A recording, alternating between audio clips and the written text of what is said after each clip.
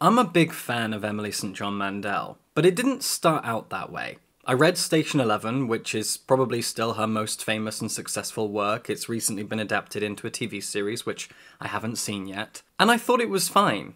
I liked it well enough. I didn't really believe the hype, but I thought it was a really good book. But the more you read, the more you get to understand what she's doing, and the genius of Emily St. John Mandel becomes clear. I recently read The Glass Hotel and Sea of Tranquility back to back over the course of a few days, and now I really get it. The genius of Emily St. John Mandel comes, I think, from her ability to question, poke at, and kind of investigate the modes and purpose of fiction and storytelling themselves. That sounds really, really pompous, but it remains true. Emily St. John Mandel, with her books, has more and more examined themes, events, storytelling techniques, and found a way to heighten those things through her writing. At least that's how it seems to me.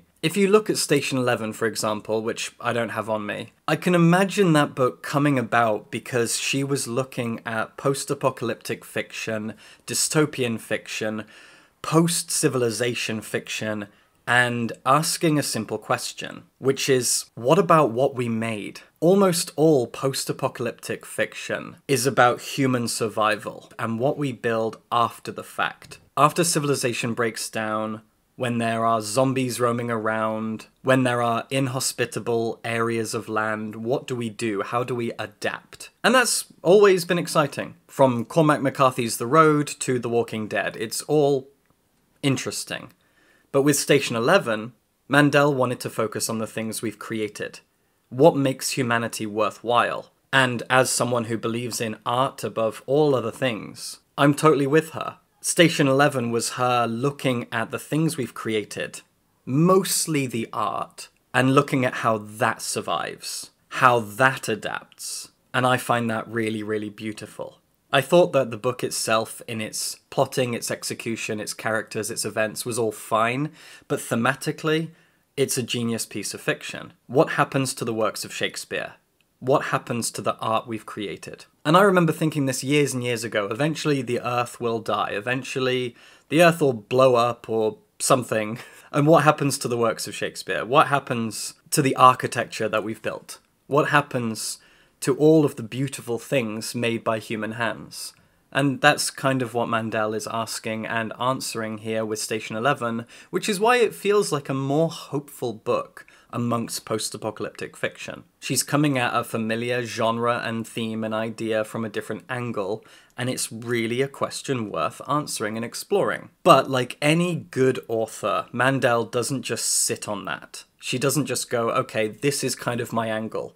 I look at genres, I look at ideas, I look at familiar tropes, and I bring fresh life to them. No, she has pushed herself further and further with each subsequent book. And I should here point out that I haven't read anything that she wrote pre-Station 11, but her genius is apparent to me regardless, because I've seen her escalation as an author from Station 11 to now. And you really can see it from Station 11 through to The Glass Hotel and then Sea of Tranquility. The progression in her ideas, concepts, and executions is incredible. As I was reading The Glass Hotel, I was confused over and over again by the point of it. This is a thriller of sorts. Thrillers are often books with mystery. They're kind of bleak in their tone and setting. There's probably going to be some blood. There might be police investigations, a crime scene. There are certain tropes and ideas. This is a thriller, but it doesn't have any of that. There are mysteries, but they are pretty minor. And there are other things that aren't mysteries, just revelations. There is a massive revelation that actually gets spoiled in the blurb, and that revelation twists the whole narrative. In fact, the narrative is constantly twisted because we shift from protagonist to protagonist in such a haphazard, careless way that it makes you feel like Mandel doesn't care about us and how we react to it. And she obviously does, because emotionally, the plot is still held together. It still has weight and you still care. If it was as haphazard as I just said, It wouldn't work at all. But I kept asking what the point of the book was. I saw what it was doing to genre. I understood that it was playing on mysteries and thrillers in really fun ways. Yeah, that's obvious. But why? And I came to the conclusion that this is a kind of an experiment. The Glass Hotel was her looking at how plots play out, how plots are established at the beginning, how characters are established, how their relationships change and grow, the arcs of individuals and the arcs of relationships, and she's poking and prodding and toying with that. I could imagine that this is a book that probably took several different drafts, that was reinvented again and again in the process of it being finished. It might have been a book that took quite a while to write, because it's a piece of experimentation. It's a book of obvious themes about regret and the choices we make coming to bite us in the arse, about how our choices and our behaviors affect those around us and how much we're supposed to care about that.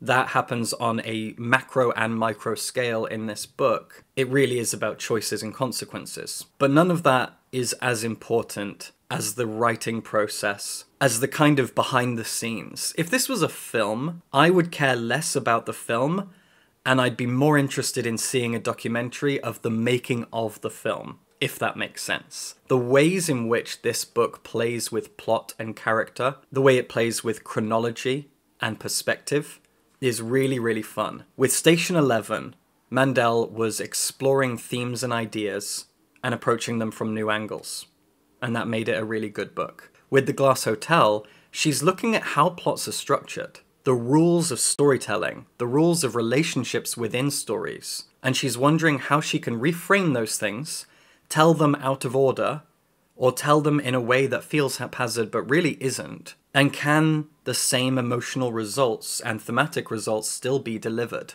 Can we still care about these characters and their relationships? Can we still care about the plot revelations, given that they're given away in the blurb? And the answer is yes. Emily St. John Mandel, with The Glass Hotel, is looking at how stories can be written in more experimental and strange and literary ways, and the results remain the same. This is still a thriller. This is still a book where you care about the characters and the events and the results of it all, and it's still a book whose themes remain pretty clear and you can connect with them on a very existential level. And yet the way that all of that plays out, the way it's all revealed and resolved, is different. Mandel is asking, how can stories be told differently? And what is the result of that? And the result is still a really good novel. It's like she's asking us to think differently about how stories can be written, trusting readers to still get out of it what they would get out of a more simply and methodically and familiarly written story.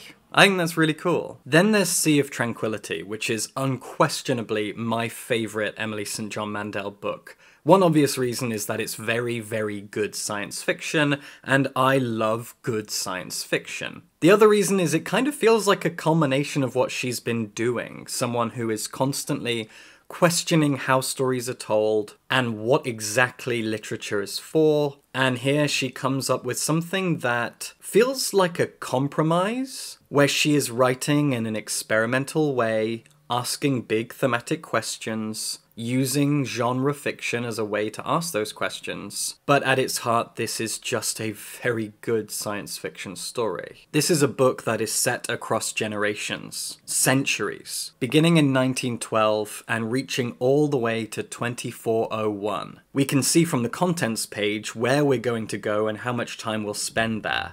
In 1912, we follow a British guy who's from a really fancy family of poshos, who gets banished to the Canadian wilderness because he doesn't like the concept of British Empire. And his family says, oh, fuck off then. Off you go now. And he ends up travelling all the way to the western edge of Canada. He's on Vancouver Island. And he ends up in the town, if you can call it a town, where the Glass Hotel is set, at least at the beginning. And that's the first really confident and daring thing that Mandel does, is overlap these two novels. Sea of Tranquility and The Glass Hotel are connected. They have characters and settings that overlap. First, a setting, but then very key characters from the Glass Hotel are in this book. We jump to 2020 in the second section, and in that section you have who is arguably the protagonist of the Glass Hotel playing a really key role in this. I've read both books,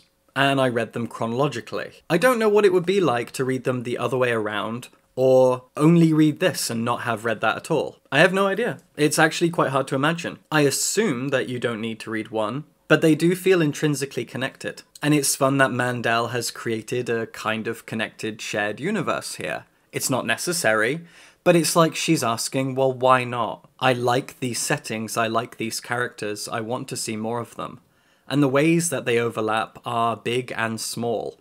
The big ways I won't give away, but one really small way is there's a character in the Glass Hotel who goes to prison. His cellmate says that the last guy in their cell left a little carving on the wall. That carving gets explained in this, and you might not even notice it, because it's just a tiny little thing.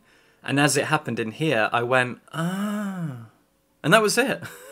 That was it. It's insignificant, but why not? That's one of the minor things that I really appreciate about Mandel. It represents an attention to detail. It represents a consideration for her craft, for the stories that she's already created, that she's proud of, and what could happen next. She is dedicated to this, and that's beautiful. When you consider how Station 11 is all about how we maintain and cherish the art and beauty that humans have created over centuries. The fact that she cares so much for her art seems obvious, but it's still nice to see it. And this book is, again, similar to The Glass Hotel in the sense that it asks you to just bear with it and watch things play out. Because in part 1, that's set in 1912, not a lot happens.